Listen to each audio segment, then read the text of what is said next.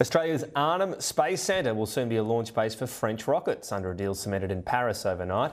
The partnership will see the first test flights by French firm Sirius Space Services from 2026.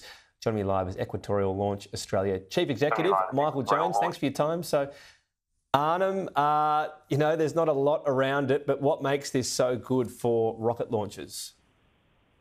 Yeah, well, weirdly enough, the not much around it actually makes it pretty good, as well as the proximity to the equator.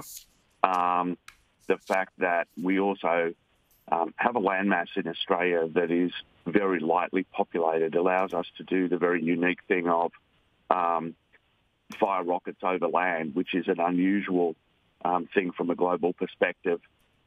But also the company that we sort of operate have, right from the start, gone out to sort of try and change the paradigm a little bit of how rocket launch is done. And I think that's becoming more and more attractive to our customers as they, are all increasing their access to space.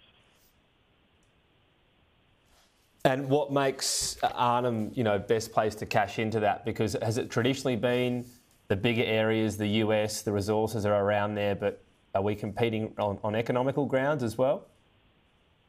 Yeah, so historically, obviously NASA since the 60s, Soyuz for the Russians, the Chinese are now entered into the space race, with a huge amount of vigour. And the French government itself has a space base at Kourou in French Guiana. But they're all federally owned or sovereign launch capabilities where they generally sort of restrict their access to their key operators. And in the US, as an example, Kennedy Cape Canaveral and also Vandenberg Air Force Base on the West Coast used to be the domain of US Space Force, all of their intelligence community at NASA. But now, obviously, Elon Musk and SpaceX have taken that mantle. So there is definitely a gap in the capability globally for a new spaceport with a capability to be able to launch on a high cadence into space. And also that geopolitical and geographic advantage that we have gives them access to new orbits that they wouldn't normally have. And with the proliferation of satellites being put into space it's going to impact everything we do every day. And so there's a real increasing demand for space launch.